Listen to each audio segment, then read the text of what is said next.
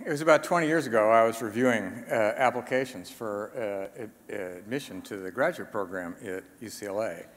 And Richard McElreath, today's speaker, was one of the applicants.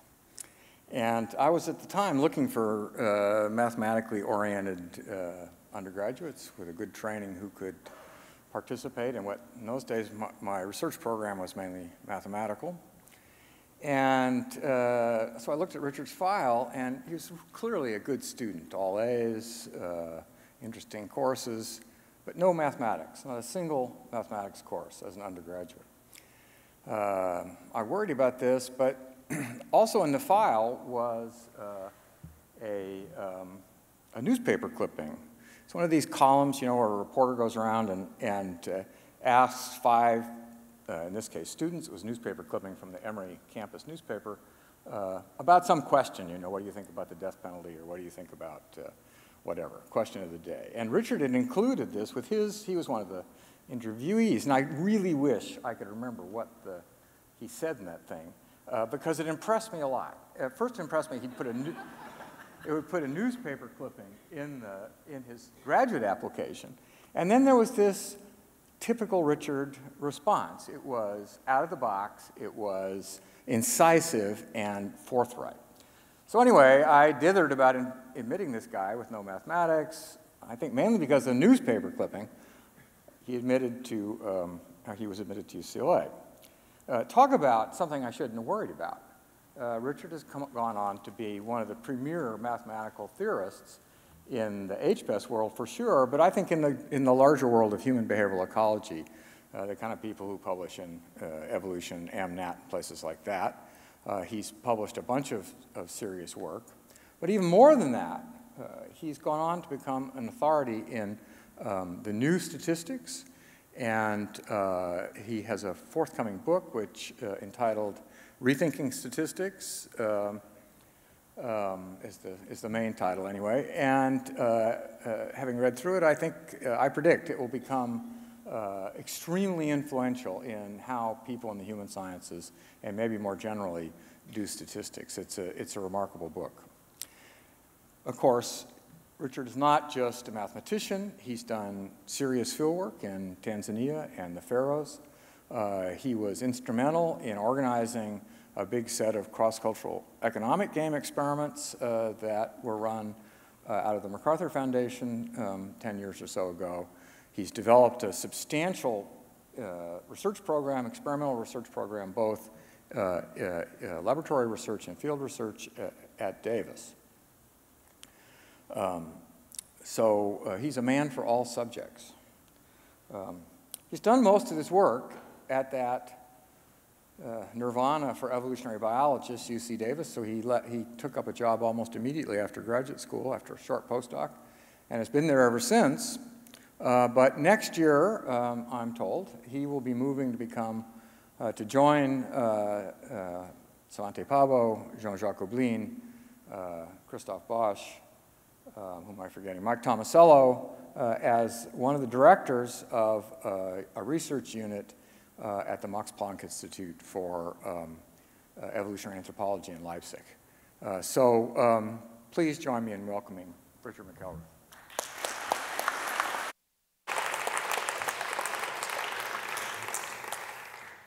Thank you, Rob. Thank you all for coming on this morning, as Karthik said last night, to hear about statistics. This will not be a typical statistics talk. It will mainly be about the role of statistics in wider evolutionary science, and something about the traditions of statistics as well, but not very much agonizing mathematics. Let me start by trying to just set a mood, or offset the mood a bit.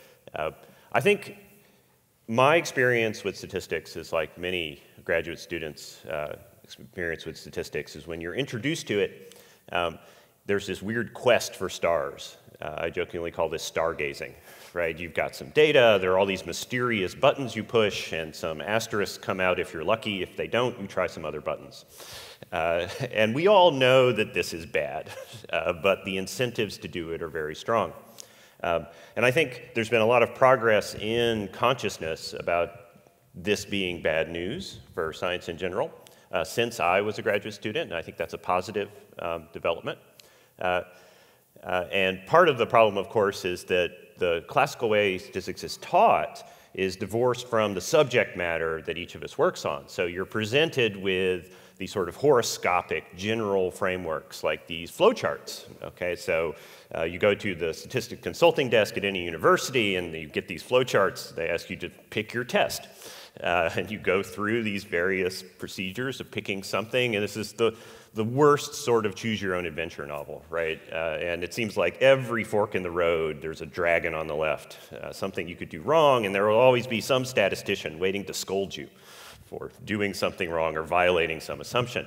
I don't like to do that. And this framework of going through flowcharts and choosing tests has been evolving away in evolutionary biology over the last 30 years. And so I want to focus on today is really that evolutionary trajectory in statistical methodology. Statistics has a lot of math in it, but it's applied math, and like all branches of applied mathematics, it is cultural. It has its traditions and its tribes, and they fight over seemingly arbitrary things to the outsiders. But over the last 30 years in evolutionary biology, the sort of non-null Bayesian tribe has been winning lots of field battles. And other disciplines are starting to go in that direction as well. And I would like to try to give you some sense of why I think that has happened. Neither of these tribes is going to exterminate the other. I don't think that will happen either. But it's worth getting a sense of the history of this subject and how it integrates with the quality of the scientific work we do. And I'm going to focus on evolutionary questions. So the entry point for most of us in the mythology of statistics is to think about Sir Ronald Fisher, who had perhaps the greatest impact of any single statistician who has ever lived on contemporary practice. In 1925, he wrote a very influential book for research workers that was focused on factorial experiments at Agricultural Research Station here, Rothamsted in England. And at King's College in London, there's this stained glass window commemorating the Latin square design that Fisher implemented, and it has been hugely productive in experimental design. And in this book, the tradition was set of null hypothesis testing. You want to figure out if some fertilizer is better than another. You reject the null hypothesis that they have the same average effect on growth. And a very strong rejection of Bayesian statistics found also in that book. All he says about Bayesian statistics in the introduction is, it is founded upon an error and it must be wholly rejected. And he maintained that view, as far as we can tell, his whole life. However, Fisher did lots of other kinds of statistical work which disagree with these principles in many ways, but this has been the major cultural influence, is this tradition he set off to work on controlled agricultural experiments. Statistics is, of course, much older than Fisher. Fisher was working within a long-standing tradition, which was actually dominantly Bayesian up to that point. Bayesian statistics was about 200 years old by the time Fisher started writing. And so, for example, in physics and astronomy, Carl Gauss, around 1800, predicted the return of a comet named Ceres using a very non-null model and using what we would now recognize as a Bayesian model fitting procedure well, he became famous in his 20s for actually predicting when this comet showed up again using astronomical predictions. And this is when least squares estimation was invented, by the way, that we now all use. When Darwin, closer to our home turf, when Darwin was thinking, Darwin wasn't very good at math, as he wrote in his notebooks, but he was thinking, like Carl Gauss, along the lines of figuring out from the given evidence what sort of non-null process is going on. What are the trajectories not of a comet, but rather the trajectories of species as they trace out their histories and diversify and go extinct. We now would recognize this field as phylogenetics. Darwin didn't solve this problem statistically, but many people later picked it up and continued on with it. And in fact, I think Darwin had a huge influence on what we call the statistical enlightenment that occurred in the late 1800s because Francis Galton, an anthropologist, invented what we now would recognize as Bayesian conditional distributions by studying hereditary problems that were nominated from Darwin's work. That's what consumed Galton, and Really, Galton was the first person to write down what we now recognize as a standard Bayesian Gaussian estimation problem, and this problem of regression and how it arises from conditional distributions. He built these cool machines, actually, that simulate Bayesian posterior distributions. So they weren't called that at the time, but that's what they were. And these days in evolutionary biology, especially in the study of human evolution, as I spend most of my time reading about, Bayesian methods are in the forefront. Null models have receded into the background, and instead the interest is in comparing multiple non-null models of, for example, the phylogenetic histories of the Y chromosome here, and at the same time integrating that with demographic estimates, a demographic model of the size of the human population in different regions of the world at different times. All these things are estimated at the same time, and it's a contest between competing non-null models of the evolutionary process. So those of us like myself, when I started out in school, who didn't have an education in what the heck Bayesian statistics is, this stuff is impenetrable. It's just mystical. There's a button that's pushed, the computer churns for a while, fans turn on, it has a little aneurysm, right? And then some numbers come out, and they look pretty, and they can get you high-profile publications. But what's really going on under the hood here, I want to say, is fairly simple-minded. It's merely writing down process models and asking how consistent they are with the observed data. So I want to give you a sense today of why this trend, I think, has happened. The other thing I want to do is try to productively comment on the role of these new, as we say, statistical methods and the retreat of the null hypothesis in this debate about replication, the so-called replication crisis. This is the thing that I get asked about most often. Can Bayes save us? And I'm just going to go ahead and answer that question. No, it cannot.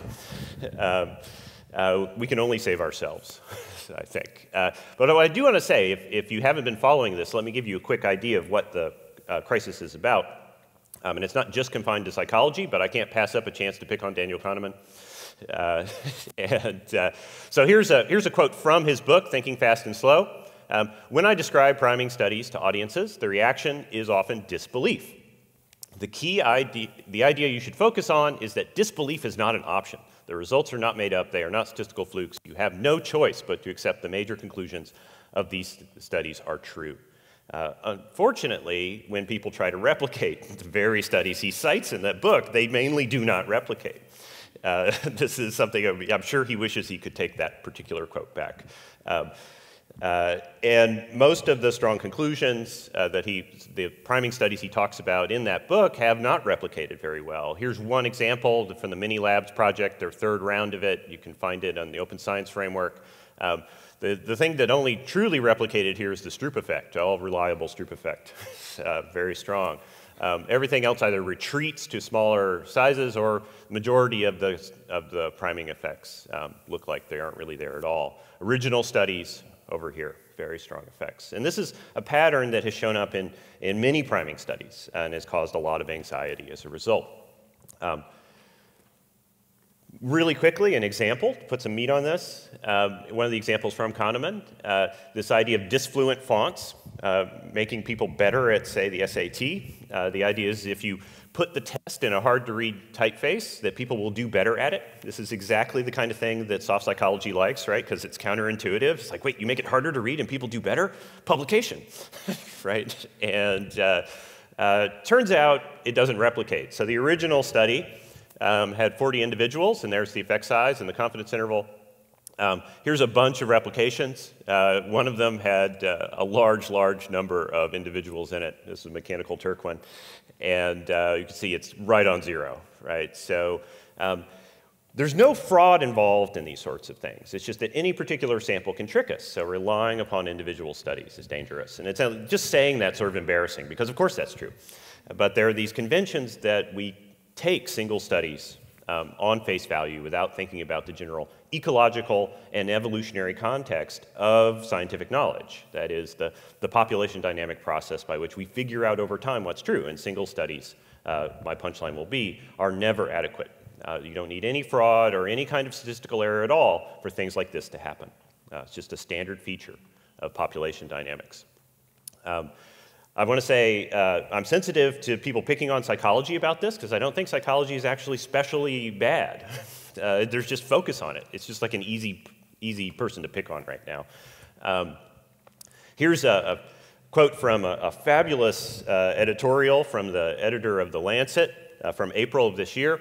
The case against science is straightforward. Much of the scientific literature, perhaps half, may simply be untrue, afflicted by studies with small sample sizes, tiny effects, invalid exploratory analyses, and flagrant conflicts of interest, together with an obsession for pursuing fashionable trends of dubious importance. Science has taken a turn towards darkness.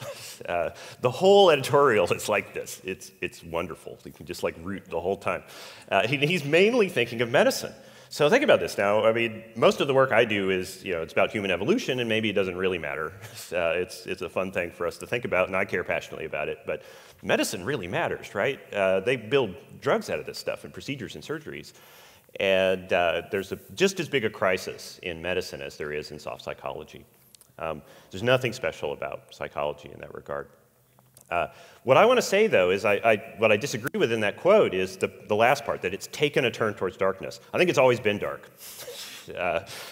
Science is an uphill battle, struggling always, clawing against the universe to learn things from it. It's hostile to knowledge, right? And as an example, I've just finished reading this book called The Lost Elements, written by 3 chemists.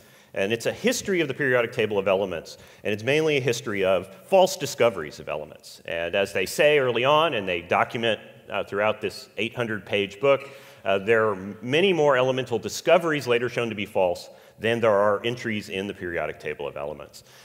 All the fields have had these problems. Now when we tell the mythology of the periodic table of elements, we'd say it was just easy. We just cruised from one element to another, right? We were just hit after hit. No, there was lots of mistakes. To give you an example, it isn't just fraudsters that did it. Even famous people had false discoveries. There's Enrico Fermi, one of the most famous physicists of the 20th century, receiving in 1938 the Nobel Prize in Physics for his experiments in neutron bombardment, which are instrumental in discovering nuclear fission. In those very experiments he received the Nobel Prize for, he claimed discovery of 2 new chemical elements, ausonium and asperium, which, if you know your periodic table well, are not in it. Right? They are not there. And in 1938, the very year he received the prize, a German physicist showed that these things did not actually exist. No foul, though, right? This is just how it works. So say it's not fraud, it's not necessarily error. It can happen to the most brilliant of scientists as well in any field. So here's the agenda now for the rest of the talk. I want to go through the evolutionary trajectory in evolutionary biology, especially in the study of human evolution, in which there's been a retreat of null models and a rise of Bayesian inference. And I want to call this part of the talk a tragedy in 3 acts. I want to give you some examples in empirical contexts of cases where null model statistics has frustrated discovery and caused inferential problems. And this isn't an argument that null models are never useful. It's just that in these particular cases, this has been part of the community's education that has led them away from them. And then I'll comment about how Bayes and information criteria, the so-called new statistics, integrate into this. And then I'll quickly close up the talk by talking about population dynamics of science and how statistics plays a role in that, focusing on the quality of theorizing and how the focus on the null hypothesis can frustrate that as well. So, Act 1. Many of you will have heard of the neutral theory of molecular evolution. Here we pictured some of the greatest theoretical population geneticists of the 20th century, Jim Crow, Sir Ronald Fisher, and Motu Kimura.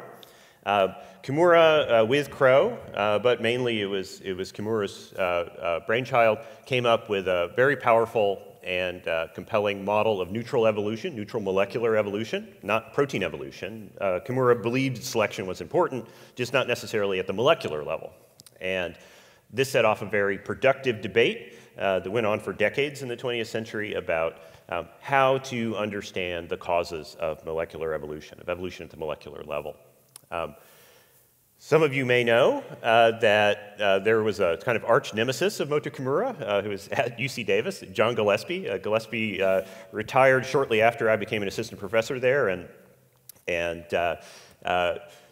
not that Gillespie thought that selection mattered incredibly, it's that he, for every every neutral distribution Kimura could make, Gillespie could make a non-neutral model that mimicked it. It was like a game he played. And the two had a professional rivalry such that Gillespie was once refused entry to a conference in Japan. And it got that nasty. So it was a serious issue. The scientific subject matter is important. And I want to use this, without going into the mathematical details of it, I want to use this as an example of how the focus on a null model, that is the neutral model of molecular evolution, caused a lot of frustration in empirical discovery.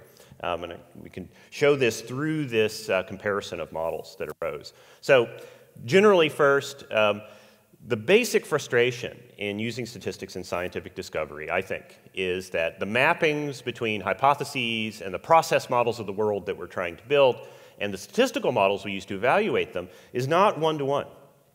Typically, there are many different process models that match any particular hypothesis, kind of causally structured hypothesis, and many different statistical models that will match any particular process model.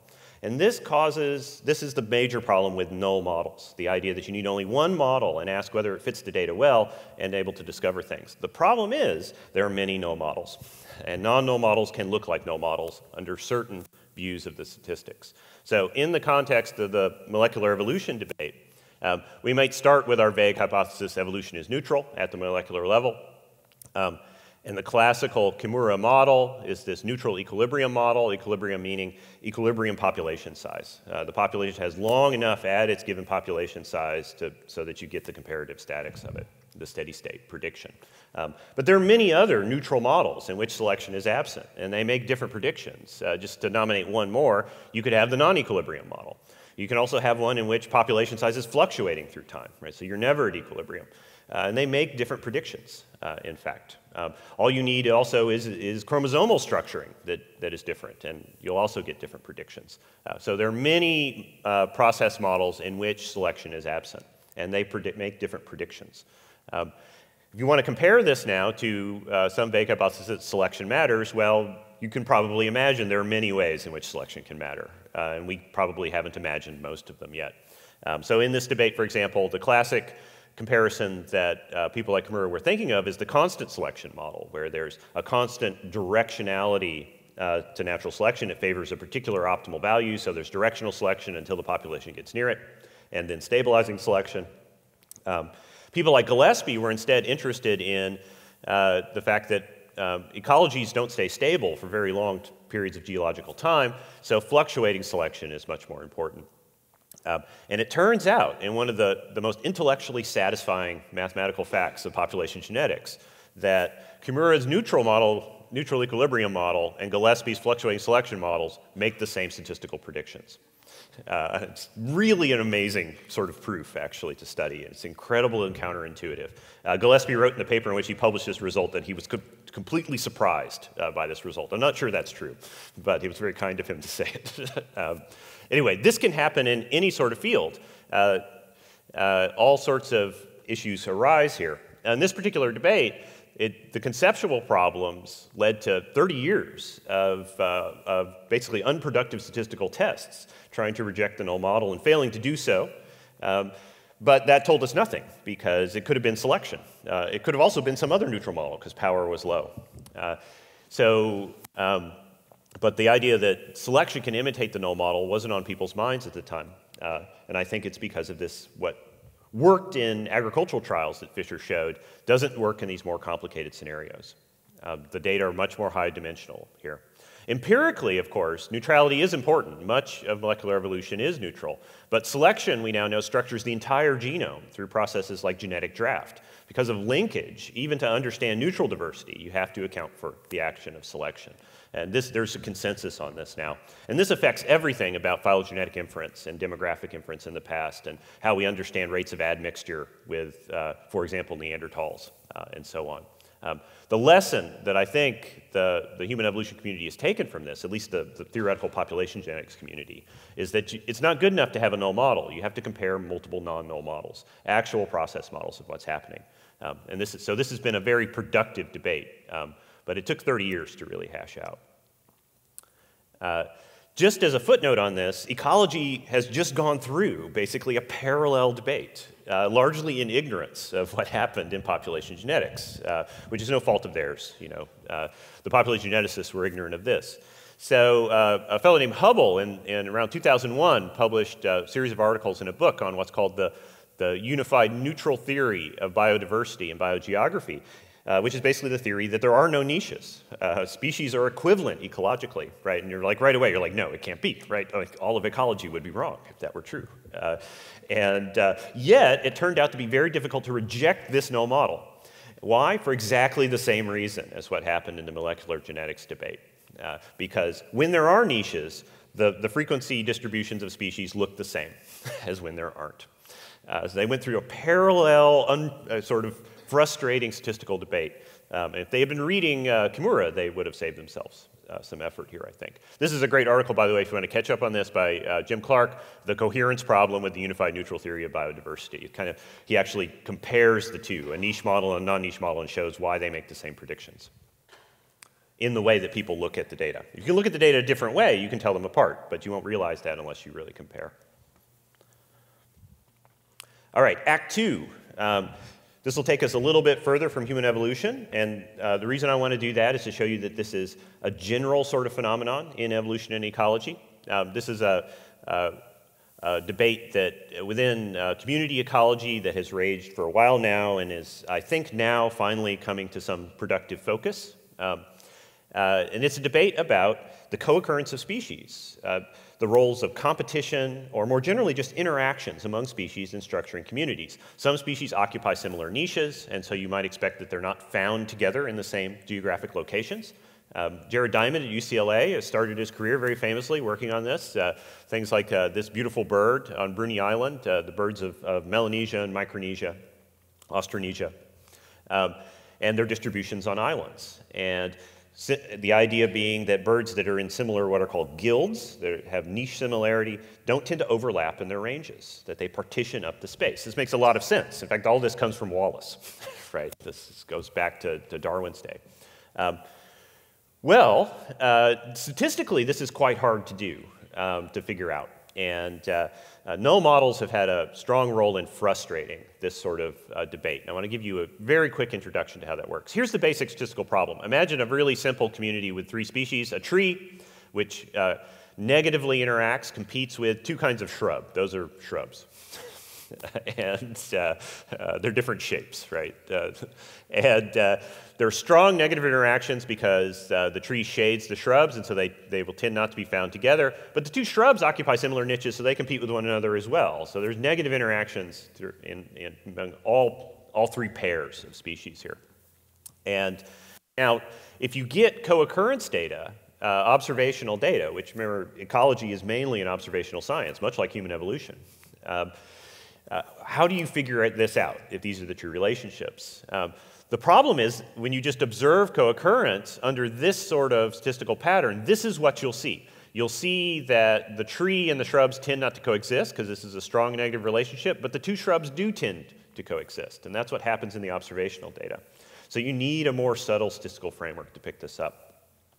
That is the idea. You want to make this inference, not this inference. And there are lots of naive statistical procedures that make this inference, but people realized this problem quite early on. The original methods to deal with this are complicated, but the debate really reached a fever pitch in ecology in the late 70s and early 80s because of this individual, Daniel Simberloff, who was at Tallahassee, I believe, at the time, and who used these null statistical models. Basically, you take a matrix of species across their locations, and these early debates were all about islands, and you randomize this matrix, shuffle up the positions of the species, and you ask how often the actual distribution occurs in the tail area of the distribution of permuted matrices. It's a standard kind of matrix permutation approach, like a Mantel test, if that's more familiar to some of you. The problem here, of course, and so based on that, Simberloff argued that there's really no evidence that species suppress one another because it was very difficult to reject the null hypothesis in the data sets. In Jared Diamond's own data, this is what really got the fight going. In Jared Diamond's own data, you couldn't reject the null. So Jared Diamond wasn't going to let that stand. And here's a quote from a very highly cited paper, Diamond and Gilpin, 1982. If you want to catch up on this, these are the two papers you should read. The null hypothesis analysis by Connor and Simberloff is characterized by hidden structure, inefficiency, lack of common sense, imprudence, and statistical weakness, and ultimately by a scandalous disregard for their own procedure. It's like, wow, tell us how you really feel, Jared. This is, right? And in general, these papers are quite nasty, but they're nasty in that scientist sense. Like they write this down and then they go have coffee or something, I think, right? But this was a big controversy in ecology, and I think it was mainly, I think Diamond and Gilpin were mainly right here, and we now know this because there's been a lot of simulation study of it. It's difficult to reject this null hypothesis, but that doesn't mean that it's true. It's much more subtle than that. One of the problems is that there are, again, multiple null models that are possible. And in particular, the null model that Simberloff used maintains the observed frequencies of the species. But of course, those are influenced by the very competition process you're trying to discover. So the process that you're trying to reject with the null model is baked into the permutation already. And that's one of the reasons people later figured out that the null was accepted at very high rates. These procedures have terrible statistical operating properties, these randomization, matrix permutation procedures. And there's many different ways to permute a matrix, and that makes it even more complicated. So there's no unique null. Then you're just into the area where I like to be, contrasting multiple non-null models. Of course, it's also frustrating because rejecting the null, when you do reject it, doesn't tell you what the interaction is. And that's what you'd really like to estimate, is those in that path diagram, you'd like to know the coefficients. And the power of the matrix permutation thing is very low as well. It misses very obvious interactions. Diamond liked in his papers to construct these things called checkerboard distributions, where species really just partition up the space in a checkerboard pattern of ones and zeros. And the Simberloff null approach would say that this was neutral, that there was no competitive interactions involved in. So it missed even the strongest sort of cases. Recent paper in 2010 doing simulation studies shows that these matrix permutation things have really, really low power, sometimes the order of 1%, and sometimes, ironically, also very high false discovery rates, around 90% of the time, depending upon how you tune it. This is a difficult signal detection problem. There's been a lot of progress recently in this. Here's a working paper from a PhD student at UC Davis who's on his committee, but this is entirely his work, David Harris. And he's been using Markov networks to recover these species interaction patterns. We have, this is the red lines in this. I'm not going to go through this in detail, just to say that there is hope at the end of this tunnel. You can recover the path coefficients in those species interaction diagrams with very high power. So this debate has been productive in the long run, but frustrating in the short run. Third act is just one slide, but I think it's a very important one. You may have heard that some of us, almost certainly me, share DNA with Neanderthals, right? And I'm very proud of that. What you may not know is that from the start of the publication of that finding, there has been a contest over alternative models. It turns out that really it's quite complicated to infer. Just showing that sequences found in Neanderthals are also found in some contemporary humans is not necessarily evidence of admixture between the two species. It could be that there was ancient substructure in Africa. That's been the main competing hypothesis, illustrated by this bottom area here. The idea is that Neanderthals evolved from hominin species that was in Northeast Africa, and so shared some ancient sequences with them, some ancient neutral variation with them, or even selected variation. There was then divergence, and then modern humans came from that same stock in Africa. And so it's just an accident of the ancient substructure that we share this DNA. Turns out that's probably wrong, but in order to prove that, you have to look more at the structure of the DNA sequences, and that is the length of the reads, that is the linkage properties of those sequences. And that's what really supports the gene flow or admixture hypothesis, in fact. It's much more structural. You can't simply reject the null hypothesis of there being no Neanderthal DNA in contemporary humans to demonstrate admixture. It's a fascinating statistical problem, and people are on top of it. From the beginning, this hasn't been a frustration. It's just null models have played no meaningful role in this debate. Okay. So let me try to sum up this tragedy in three acts, what I really think about the null hypothesis such. Null hypotheses can be productive for focusing our mind, but to really do statistical work, we need non-null models. We need to have multiple models that we compete fairly against the data. And that's what I think has led to lessons like these three acts have led to this evolutionary trend in evolutionary biology away from null models and towards broadly capable model-fitting technologies, Bayesian inference merely being one of the available options. So this has been true in the study of origins, as I mentioned here, speciation, admixture, integration, and selective sweeps. All of phylogenetics has been revolutionized by the use of non-null models and Bayesian inference. For the sort of things that people like ourselves are interested in, often behavior, development, and diversity of the human species, it's not enough, I think, to show that kinship matters. We actually have a theory about how it should matter, and that's what we try to push. Right? It isn't enough to reject the null that, blood relatedness doesn't matter, because there are lots of theories about it mattering. We have a theory that says how it should matter, and that's what we should be leveraging.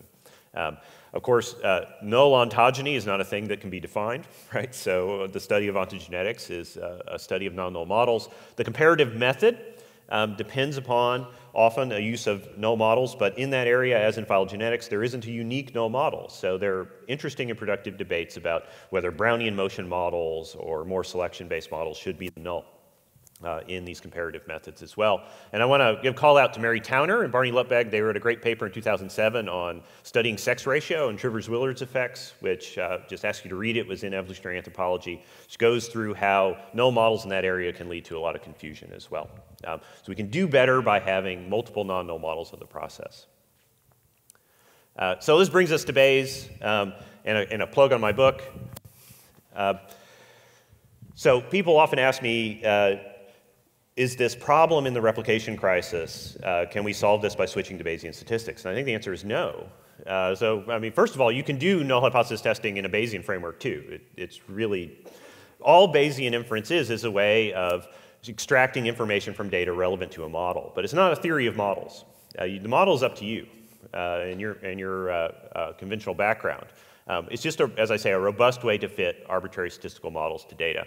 In fact, probably the most, given the methods we currently know, the most robust way. And that's why it's become so dominant in evolutionary biology. I think as a side effect, a sociological side effect, a benefit of Bayesian inference is it focuses your mind on generative models. All Bayesian models are generative. They can produce data if you run in one direction, and then they estimate parameters of the model if you given data if you run in the other direction. So when you interrogate or focus on a Bayesian model, it forces you to think about the generative processes you're trying to model. And that's why, again, it's been so important in population genetics and human evolution. But it won't fix science because, as I'm going to talk about in the remainder of this talk, lots of other things matter. This is only one tiny little piece of the population dynamics of how we discover things about the world. And it's really not up to solving the whole problem. You can't encapsulate the scientific method into a statistical procedure, which is obviously true once you say it, and yet we're shocked when occasionally papers turn out to be wrong. Like, we've been betrayed by the literature. Something was wrong, right? I think that's normal for things to be wrong. The second thing is information criteria, which, like AIC and DIC and WAIC, these are useful technologies because they help us focus on multiple non-null models. They let us compete in a statistically principled way, different process models of the same data. And they will tell us things like the data don't discriminate, as well as give us quantitative measures of how discriminating the models are. And again, they focus on, it's great that they focus on model uncertainty. They quantify, sampling distributions for parameters or posterior distributions for parameters, quantify the uncertainty in estimates of tunable bits of each model. Information criteria give us measures of uncertainty for models, which is just as big a problem. Perhaps a bigger problem as well. But again, these don't fix science because there's no theory of where the models come from here, and it's just one small part of the broader dynamic. I should say, if you're interested in, the book is done, but because of the way publishers work, it's coming out in February next year because of course adoption cycles and things like that. If you want the PDF of it, though, you can easily go to my website and you'll find a link there, and there'll be a password, and the password is the second word in the title. All in lowercase. You can get access to everything if you like. Okay, So what I kept saying that it's data analysis is just one small part.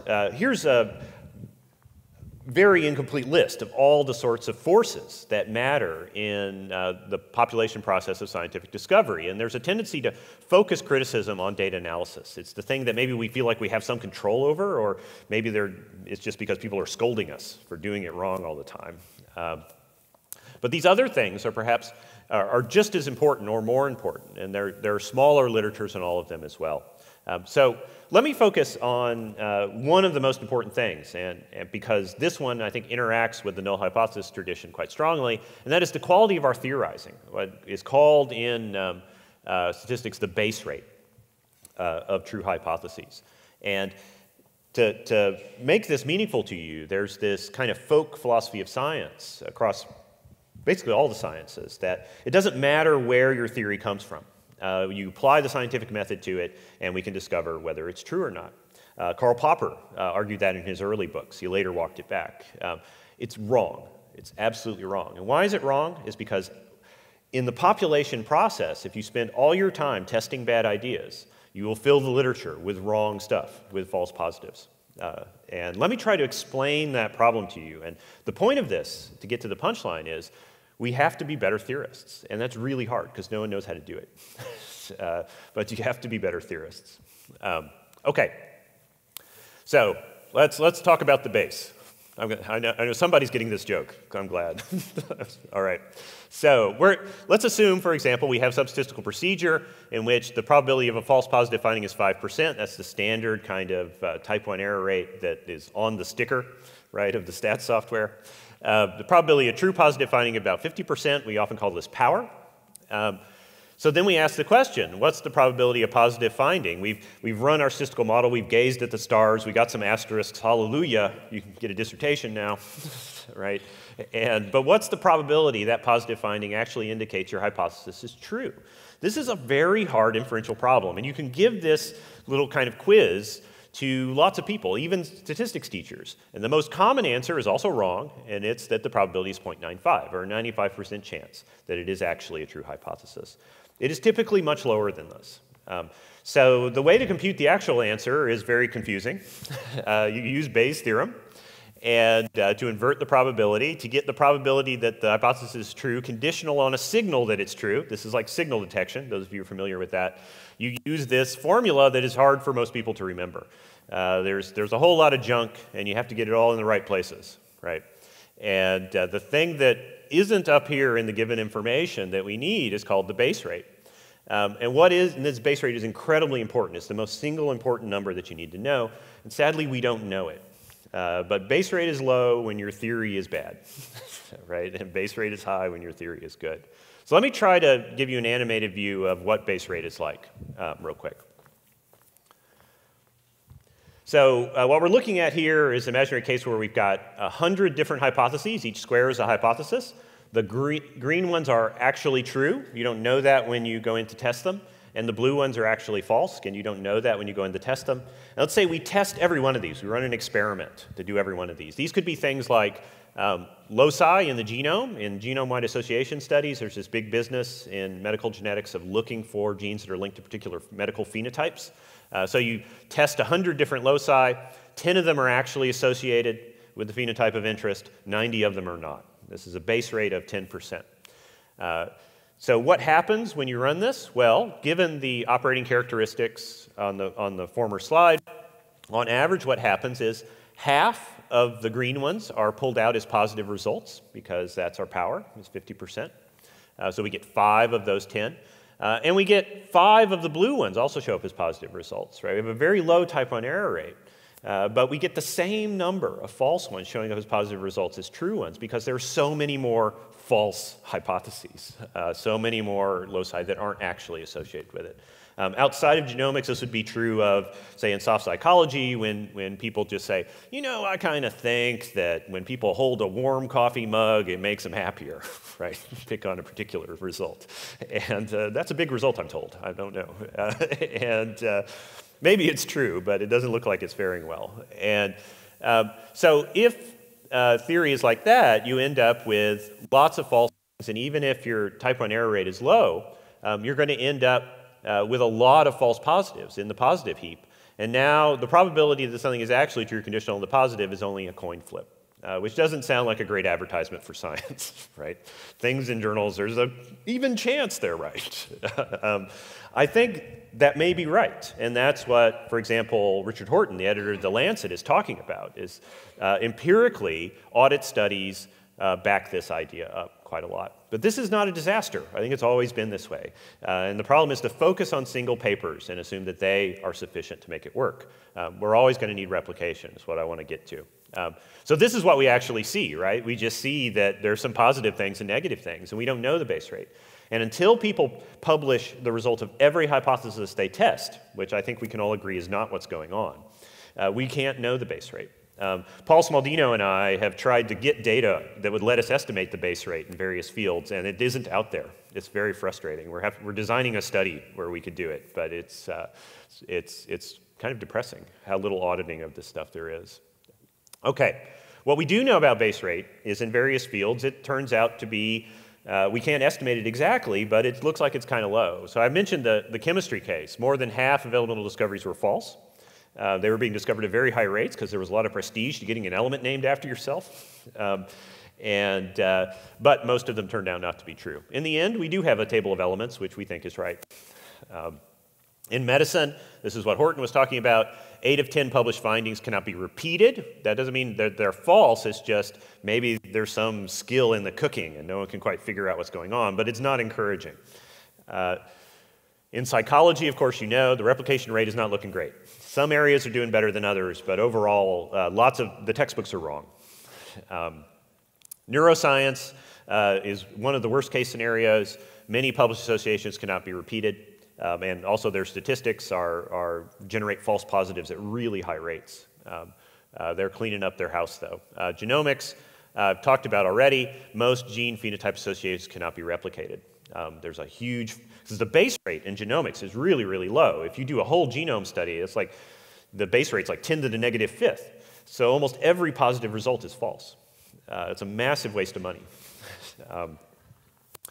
And then anthropology and ecology, to pick on my own fields. I don't know. I mean, replicate my work. I dare you. Go ahead, try. Right? I mean, it's the thing about field sciences. It's we laugh about it, but we laugh because the alternative is to cry. Right?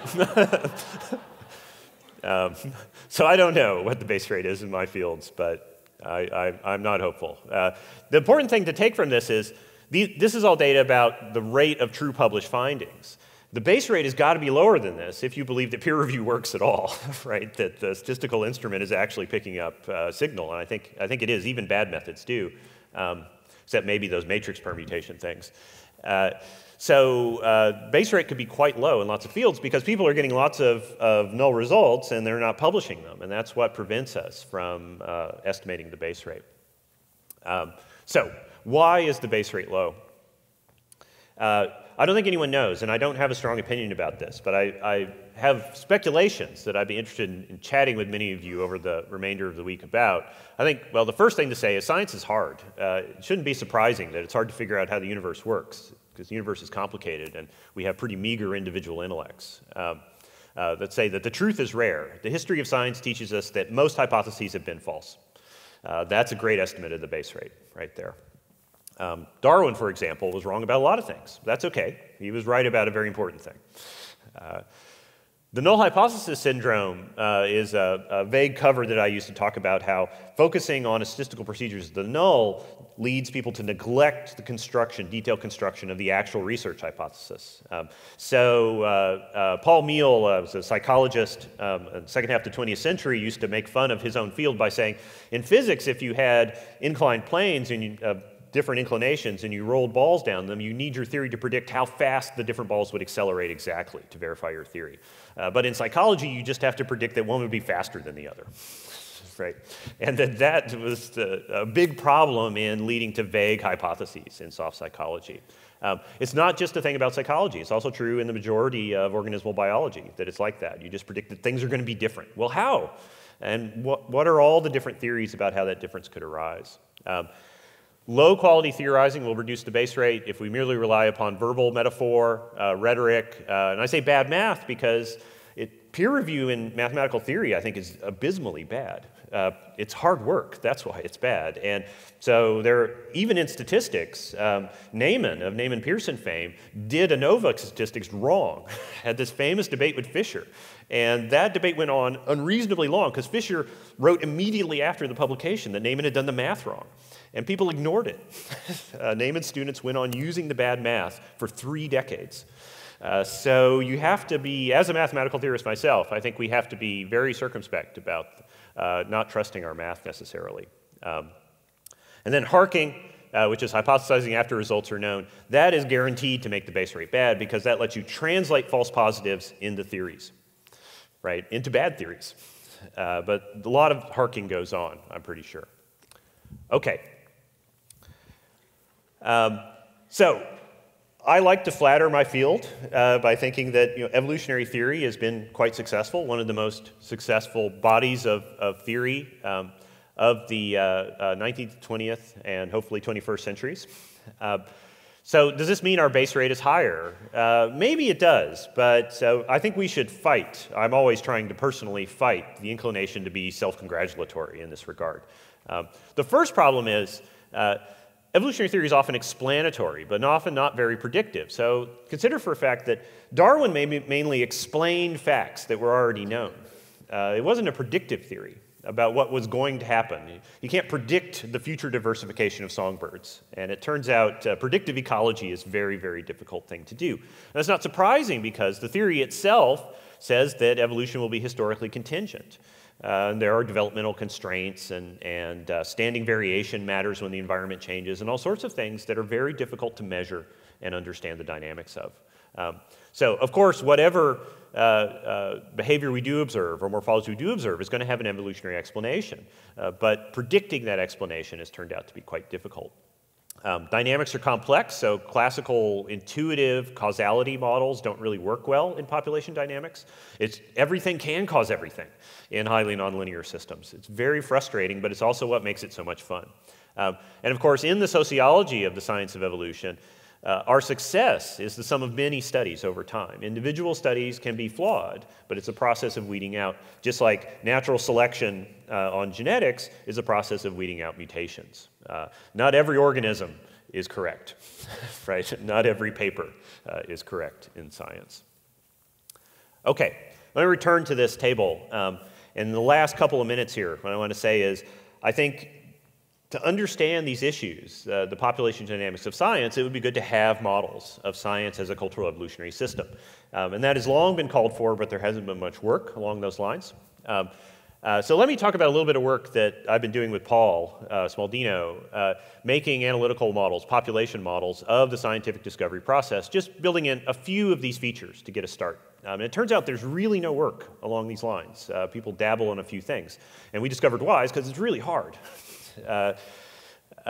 So to sketch this for you, what the idea is, and I just want this to be conceptual, to spur your imaginations.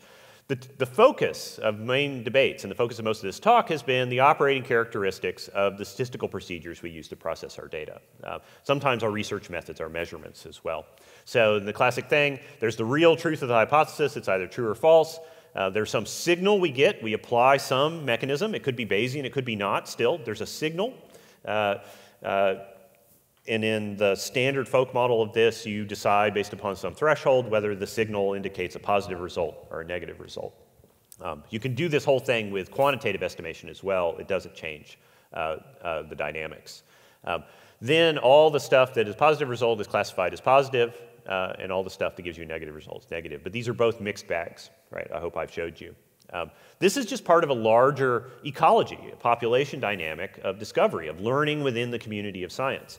And the first and what I've talked about importantly is the base rate, which takes place up here from novel hypotheses. There's some rate at which they're true. Lots of them are often not true. That's why they're red in this.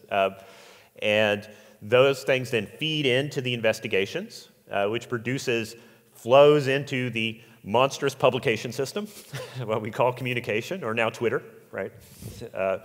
And all sorts of things happen. Some things go into the file drawer. Angry reviewers tell you that your result doesn't agree with theirs, so it's hard to publish it. Lots of complicated dynamics arise there to get into the public record. And then repeat studies can be based upon things that do make it into the publication system. So all I want you to get from this is that qualitatively, it's hard to know just from the operating characteristics of statistical procedure whether that's sufficient to actually learn the truth about a process. The other components feed those things around in complicated ways. So just as like population structure matters hugely in evolutionary outcomes, it isn't enough just to know what's adaptive. You can get sinks because of migration patterns, and there's lots of maladaptation in nature as a consequence of population structure.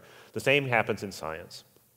Math ensued. I'm not going to go through the math, but just to say you can write down recursions for the meta-analytic properties of different hypotheses in this kind of system, and we solved this exactly. It was a long, distraught process, but we managed to get exact solutions to the system. And I'm not going to go through the results again. This is just supposed to be help your imaginations. But from this, you can look at, under different scientific ecologies, how many replications are needed to reach different rates of true hypotheses at those amounts of replications. And we've discovered, I think, lots of counterintuitive results in this. I'm not going to walk through it. I just want to focus you on what it does hold up is that base rate and false positive are the most important things in this particular model of the system. I've said a lot about base rate. Getting up the base rate is really crucial. Anything we can do to vet our theory better and have multiple competing hypotheses and to be honest about the hypotheses we test and not hark them will help a great deal. False positive rate I haven't had much to say about, and I have no time to discuss it. It's equally important. That's a whole other talk, so maybe I'll talk to some of you over beers about that later. Very important problem. All right, so let me sum up. I think I'm on time. Is that right? All right. So I think the second half of the 20th century and moving on into the 21st centuries now, there have been two dominant evolutionary trends in statistics for studying human evolution.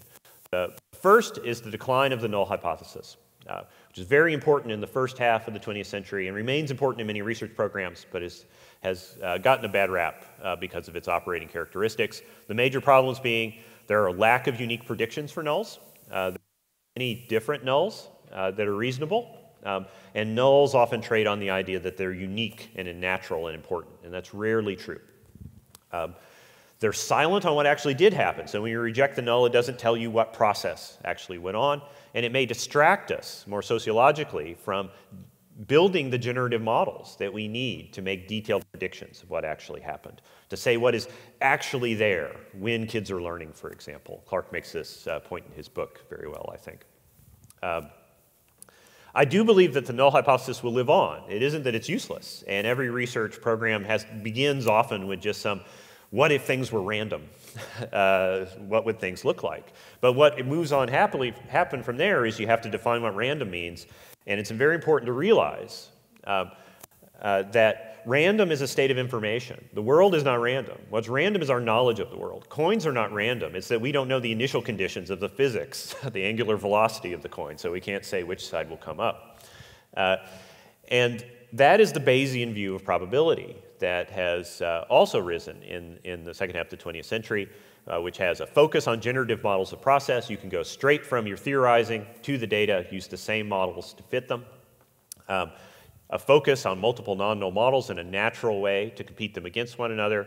It's easy to include diverse sources of error, measurement error, uncertainty in phylogenetic inference, missing values. All those things can be blended into Bayesian models these days quite easily and transparently. It's much more frustrating to do it in other approaches. Very importantly, the Bayesian approach works with experimental data as well as observational fieldwork data. You can port the models back and forth. And that's been important to me in my own studies of social learning, is the idea of using the same sorts of social learning models in both contexts. So this brings us back to Fisher. I don't want this talk to end with me sort of saying like Fisher was bad. Fisher agreed with all this. It's sort of an accident that his agricultural methods were blown up into this big edifice of universal statistics, which is not what he really argued for. Here's a great quote from William Cochrane's famous book on observational studies. Cochrane studied with Fisher when Fisher was at Caius College and reports this in the book. When asked what can be done in observational studies to clarify causation, Sir Ronald Fisher replied, "Make your theories elaborate." What Sir Ronald meant, as subsequent discussion showed, was that one should envision as many different consequences of its truth as possible and plan observational studies to discover whether each of these consequences could be found to hold. So this is the mandate to use your process model and multiple ones and see what they actually predict and design studies that give you quality measurements that can really contradict those observations.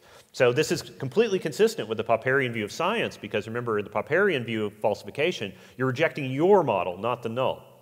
Right, so there's this idea that null hypothesis rejection is consistent with Popperism. It's an inversion of it, right? Popper wanted us to reject our hypotheses, not some null model of what was going on. And that's what Fisher and Cochrane and myself agree with as well. Okay, let me sum up here. Breaking science is hard, right? You knew that, but I hope I've given you a lot more ammunition to support that inference. Even null models are mostly wrong, of course. It's very hard to learn about the world. Bayesian inference is great. You should all do it. I think it'll help you understand statistics because it's not at all superstitious. It's just a way to count up all the ways things could happen and ask how many of those ways are consistent with your data. But it isn't going to fix science all by itself. It's just a way to extract information from data. Individual contributions to science our individual contributions, nobody's, can really live up to the legends we develop in textbooks because the legends drop all the errors. Think about the periodic table of elements again. So it's not necessarily bad news that we're publishing false stuff. The only bad news is that we tend to think that everything in journals is right. And think about it, people do think that. I've had arguments with people about that. But it doesn't mean science is broken. Instead, what we should be thinking about is designing scientific institutions to better channel the population dynamics. And I think this is a case where the evolutionary sciences have a lot to contribute because we study evolutionary processes. And for the most part, social sciences don't. This is something where the HBS audience has a leg up. You think about population dynamics when you're an evolutionary scientist, and you think about diffuse forces flowing through systems, and that's how science is actually working. And Donald T. Campbell, to give him credit, wrote a lot about this and converted Karl Popper to this view, if I understand the history right. Called it evolutionary epistemology. He wanted to develop an idea about how forces analogous to natural selection work on scientific ideas, but we have to work to structure the incentives in productive ways. And of course, the open data, open materials, pre-registration, reproducibility initiatives are part of this restructuring of scientific institutions to make all of these forces more efficient for getting more truth. Thank you all for your indulgence, and I hope to talk to the rest of you throughout the day.